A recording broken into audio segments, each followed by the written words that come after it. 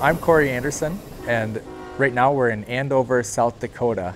This is a small town where I grew up, and I grew up with a unique heritage. I was 5 days old when I attended my first steam engine show, and so I grew up with a background in steam. My parents had a passion to keep these old machines alive, and so growing up with that passion and being to all these steam shows as a kid, you know, getting to meet a lot of very incredible people and listening to the old timers who would tell stories, especially in the evening, you know, after a day of plowing or thrashing, running steam engines.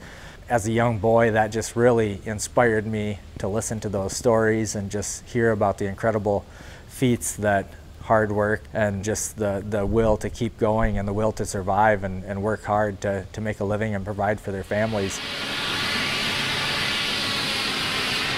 We have been steam enthusiasts our whole lives, and it all started when I was a young boy. My neighbor actually had a steam tractor, and he would steam that tractor up and drive it home from his dealership on Main Street of Andover to his home on the west side of Andover. He'd drive it home for lunch. And when I would hear the steam tractor steamed up, I would sneak out of school and I would go sit on that steam tractor all day, and then my mother would have to go find me, and she wasn't very happy that I skipped school that day. But it grew to be a huge hobby of interest for all of our family, actually, and it was always the, you know, building a fire and getting the water warmed up, getting the steam up, and then slowly starting the tractor to run. And you know, through the years, we've collected steam tractors, we rebuilt steam tractors. We built one all from parts from about 1982 until 85 and 86, and that was the 110 horse case. And that's the one that we built from parts we gathered up from all over the United States and Canada. Plus, we actually casted parts for it too. And then that we found ourselves getting very interested in the casting process, and if we could get involved with it. And as luck would have it, the hobby turned into a business, and we pour iron for lots of different customers. And it sure is handy to have the foundry when we need a part for one of our tractors, because the tractors are so old, the OEM, the original equipment manufacturer, does not have any parts on hand at all. So the only way you get a part is you have to make it. And so it's been very, very exciting. We got the 150 done, and you know, there's always a certain amount of people that, you know, say that it was almost impossible, and how could it possibly do what we say it'll do, and it's just been a fantastic performer.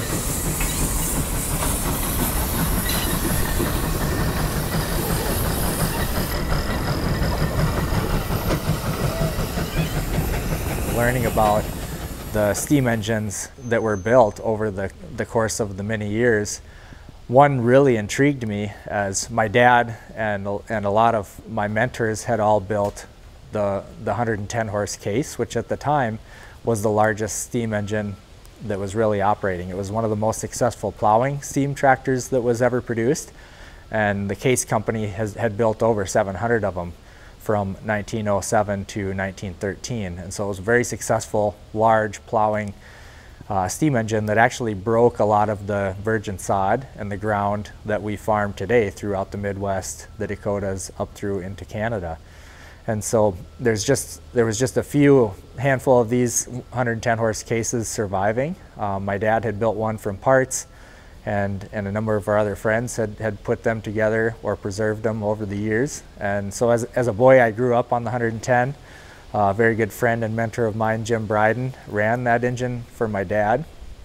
And so I grew up kind of running that 110 case with Jim. And I remember when I was about 8 years old, we were blading a road together, and my dad and Danny Rowan were on the road grader, and Jim was driving the 110 case, and he had to jump off for some reason, and he told me, push the lever ahead and it goes right, and pull the lever back, it goes left. And he said, you're gonna drive from here on out. And he jumped off, and you know, of course, being 8 years old, and it was a little bit of a fear shock to have that power and responsibility in my hands. But Jim and always has been an extraordinary mentor to me throughout my whole life.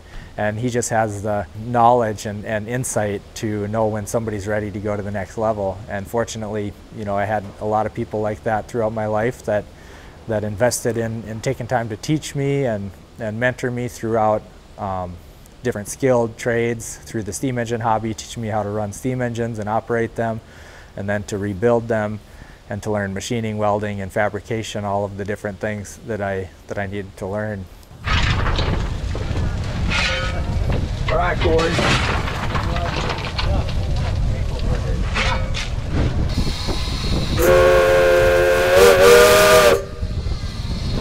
Well, my dad took me to Rolog when I was 8 years old, first time, and we had an 80-horse case and a 75 at home. So he got me started, and then he was farming, and I come home one day and I told him, I said, I'm going to get married. Well, he says, and you better go find a job. So then I went to work for Elmer Larson in Fargo, and that's where we fixed tractors and did regular machine work. And then I got to know Kevin. Norman Pross introduced me to Kevin, and then we started doing some work for him and got visiting, and then Corey showed up, and he was just like my son, and he's just a wonderful person and sharp, and probably the most knowledgeable person I know on when it comes to all this machinery and figuring all this stuff out. He's helped me build my 6090 model, Twin City model, and I wouldn't get it done if I didn't have him to help me, because he can get it all figured out for me. So when I was in high school, I had asked my dad, when I was 16, I asked my dad if I could restore a 65-horse case, and that engine is just directly behind me here. The 65-horse case was built in 1915. I was a little boy when my dad bought it at an auction sale in Rolog, Minnesota.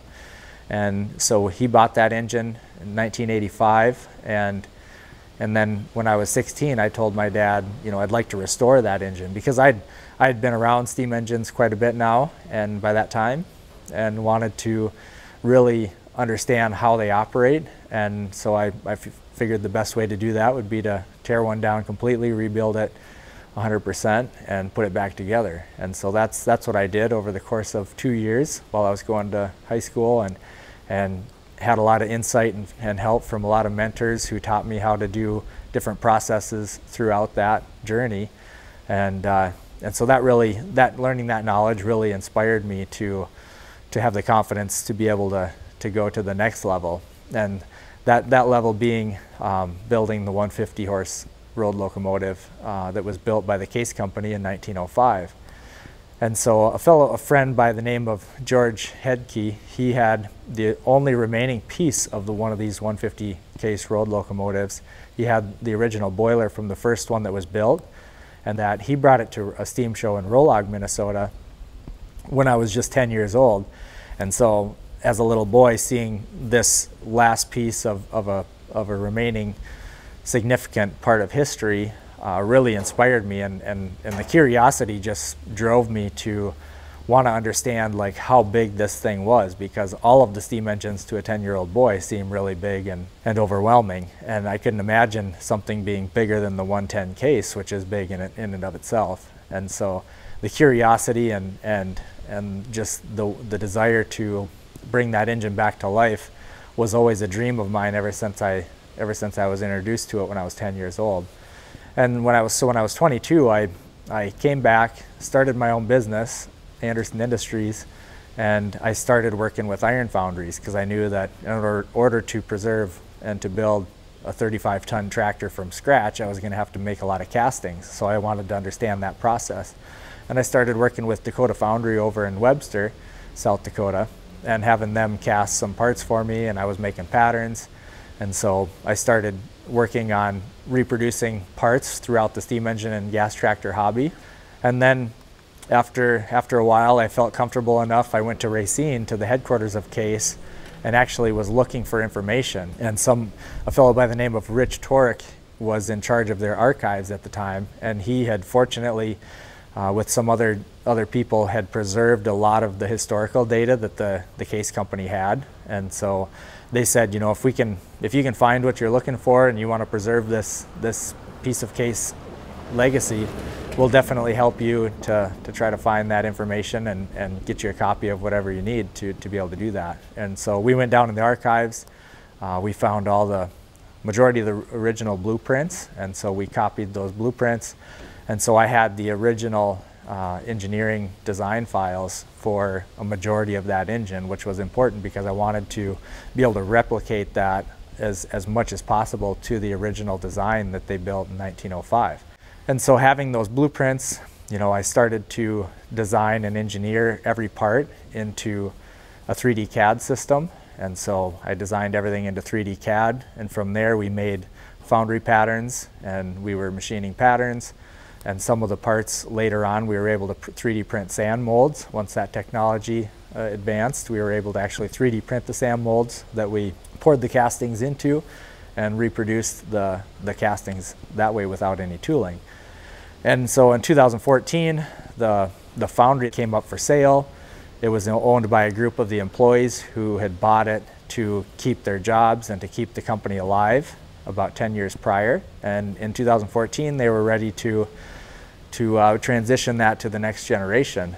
And so they had asked me if I'd be interested in acquiring the foundry, and I thought, well, this is something I definitely have to do in order to build this engine, because I need to make a lot of castings, and there's really no other option, you know, very good option for making that many castings and that complex and heavy of castings, which was a very good fit for the foundry. So I bought the foundry in 2014, and that's really when we started getting going, making the parts for the 150. It started making some patterns, and we got a boiler built by Jonas Stutzman, JS Company out in Ohio. He had built a new boiler for us, and so with a new boiler, having a foundry, and having manufacturing facilities, we were all set to be able to start reproducing this 35-ton tractor from scratch.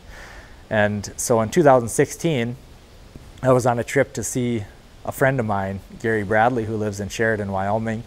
And you know, I had mentioned to him, I brought a few parts out for the 150 that we had cast because I wanted to show them to him, and he said, well, if you want to machine them while you're here, we could certainly do that. And so we machined up the parts while I was there, and he said, well, if you get some more parts cast and you want to come back and machine them, feel free to come back and I'll help you machine them. And so a couple weeks later, I cast a few more parts and came back out to Gary's, and we machined them up, and after a couple rounds of that, Gary goes, well, you might as well just build the whole engine out here. And so that's what we actually ended up doing.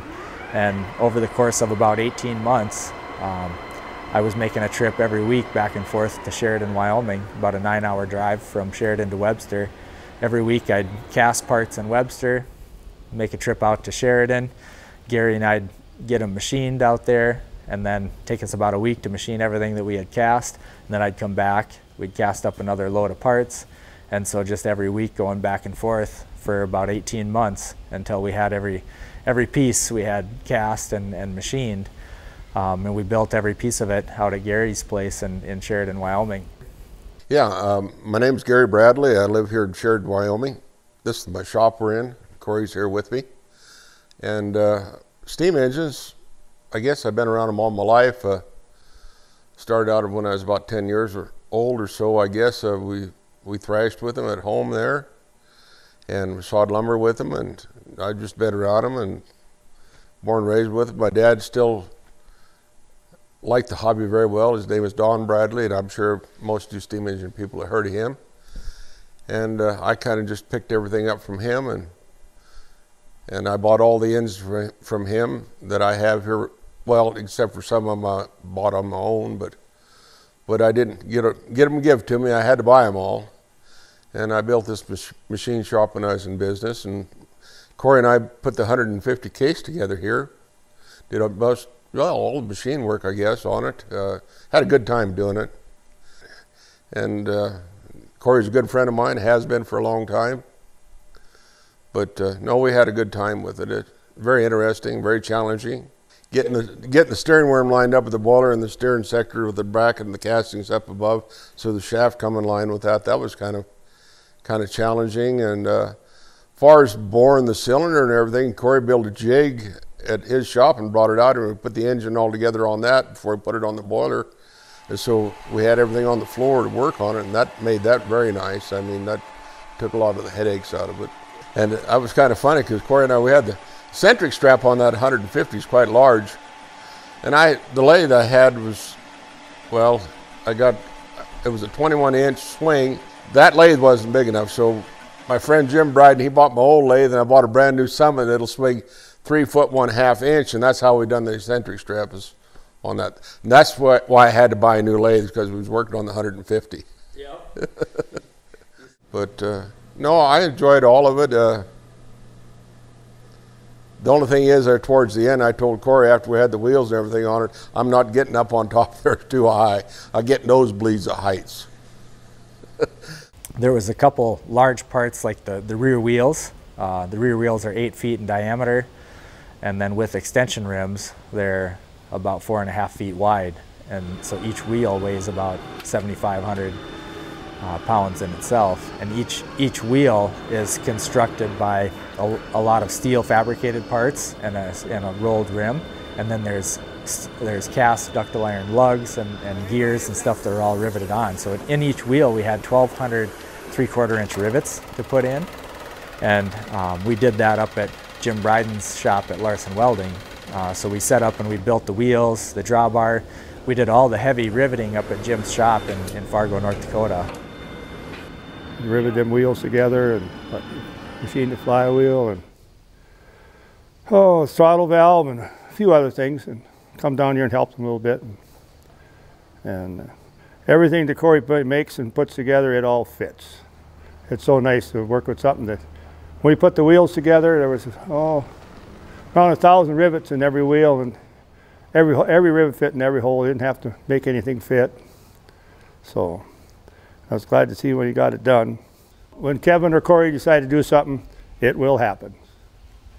We actually built the complete engine in just 18 months. We started in April of 2017 at Gary's, and then we finished it the end of August 2018. And then we hauled, a friend of mine, Mark Davidson, is an incredible guy. He drives truck for RDO Equipment, and Mark wanted to haul that engine back from Sheridan to Andover.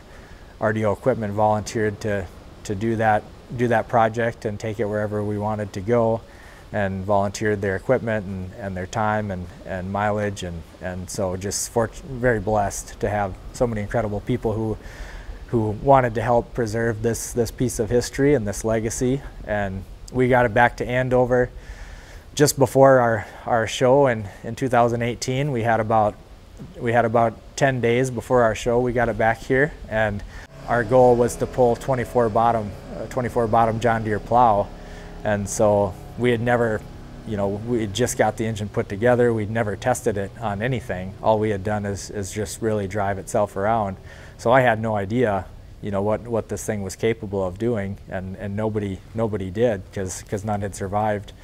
And so Friday we hooked onto the 24 bottom plow and just hoped and prayed that everything was going to go well. And fortunately, it just took off and walked away with the 24 bottom plow, and could hardly tell that there was anything behind that engine. I guess I was just happy as could be. Probably one of the more happy moments I had in a long time, because he talked about doing that for so long, and like I said, I knew it would come too. And yeah, it was an honor and a half to get to drive it around. Yeah, I don't know. Can't think of another engine that he could put together to make a guy feel any better than that one. They didn't make that many to start with, and then it's a duplicate. I mean, and then the exact duplicate. It ain't one just cobbled together. It's made just like it's supposed to be, every piece. So it's a fun hobby. Lots of great people, and we used to go up to Austin, Manitoba, to show up there and run the 110 case up there. And guy says, "You come all the way up here to run that?" No, I said, "I got one at home I can run. I come up here to visit." I said, "The people we meet is 3/4 of, the other 1/4 is having the machinery." No, this is the nicest hobby I think you can be in. Nobody's trying to outdo anybody. Everybody goes at their own pace. And whether you're fixing up a D John Deere or 110 case, they're both important. So, and then get to come out here and work and play and visit with everybody, it just don't get no better. We want to keep history, history alive, and that's why it's important to get all the younger people in, working with it. And I got my grandkids going when they were about 7 or 8 years old, and it's, people that way, people can see how things were done in the old days. It wasn't, today, they just get in the tractor, turn on the key, and away they go. They didn't have to spend 2 hours getting steamed up and have 10 people do what one person can do today. So after you run one of these all day long in the sun, you really appreciate that cab with air conditioning. And hopefully the young people will keep coming, and we'll keep this stuff alive for another 100 years or whatever. It was just an incredible inspiration for me, the amount of people that came out and volunteered and helped throughout the project. Guys like Gary Bradley who donated their shop and equipment and 2 years of their life to help bring this engine, this legacy of a tractor back to life. It's just so inspiring, and it's incredible what you can achieve when you get a group of people together, all rallied around a common vision and a really important mission to do something like we did in preserving this engine. And so I'm just very thankful for the friends and the people that came and made this all possible.